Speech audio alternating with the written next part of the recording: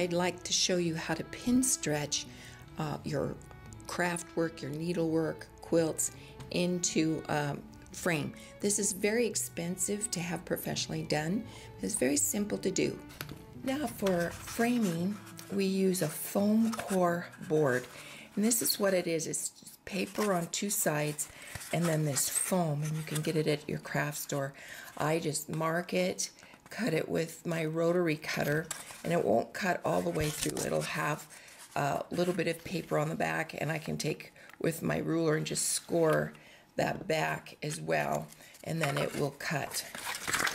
Cut your foam core a little bit smaller than the opening of your frame, because we're going to wrap the quilt around the outside to pin it into the foam core, and it has batting as well, so it adds a little bit of thickness, so you want to anticipate that.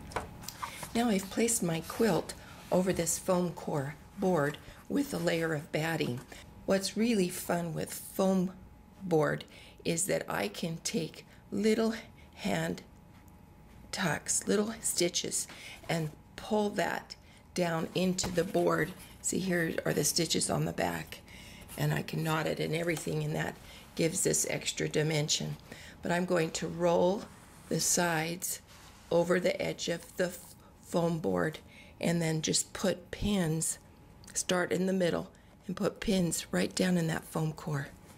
Then I'm going to do each edge and making sure that I'm hitting that foam core. It's a little stiff, so you'll know when you hit it.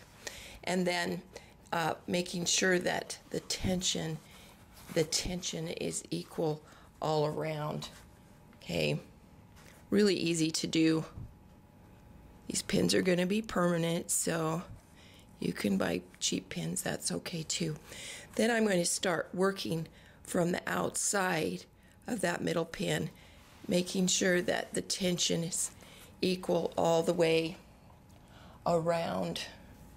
Just work from the middle out, and then pull your corners around and put pins right in the end. Now, if on the back, if this bothers you, you just take a little hot glue and put in there, and then miter, just, you know, wrap this around like a bed sheet. Wrap it around, and then put a little glue there.